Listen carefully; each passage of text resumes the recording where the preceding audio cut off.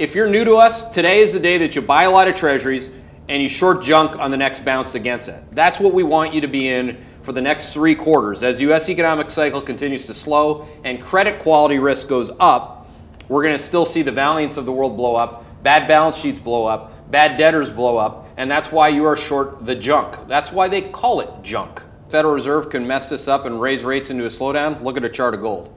This is the #1 reason why we took this off. And again, the reason why I took that off and I didn't take TLT off is because I think TLT will, give it a couple days, it'll bake in that what the Fed's doing is recessionary.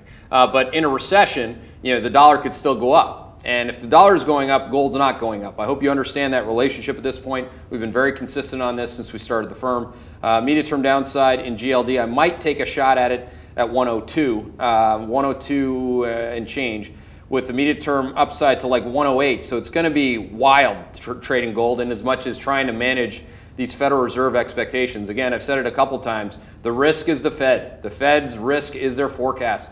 You are not going to know what to do with these people. Neither will they in a deflationary environment like this. As you know, in 2008, this is also when gold bulls got sacrificed because, again, the dollar went up and rates were going down. So that's a recessionary signal. It's nothing else. Understand that gold doesn't go up during a recession. Your firm has been spot on with the analysis of the data, illustrating the deceleration in rate of change terms. However, can you speak to the politics of the situation as it relates to the Fed? Haven't the big banks been leaning on the Fed to raise?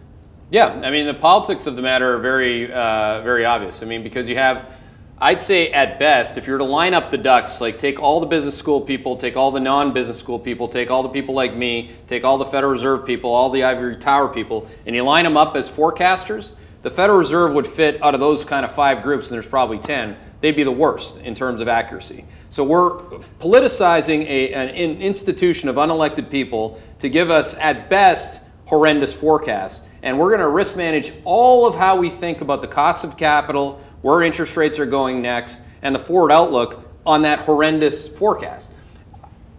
Some people say I rant sometimes. Wouldn't you rant sometimes? Can you imagine those were the teachers of your children? Could you imagine that 70% of what they told your children wasn't true? That would qualify as a cult. So that's the political nature of this thing. The fact that Janet Yellen is a raging Democrat has nothing to do with her mediocrity at best on a good day from a forecasting perspective. So again, that's why I keep saying the Fed's forecasts are the biggest risk. It has nothing to do with her as a human being. I'm sure she's wonderful. I'm wonderful too as a hockey coach. I'm a little pricklier as an analyst, but I'm much more accurate than her.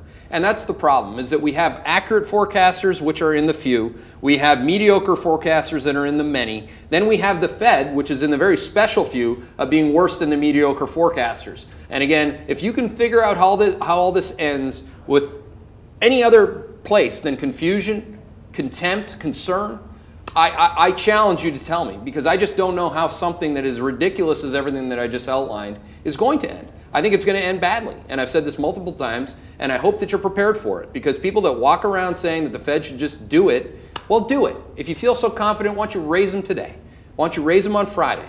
This Friday, why don't you raise interest rates? And when the S&P 500 is down 5 or 10% from where it was today, why don't you raise them then? And raise them again, and then tell me again what you were doing and why. Because again, unfortunately, the rest of the data has to still be reported every week, every month, every quarter, and we'll be right here with you on that.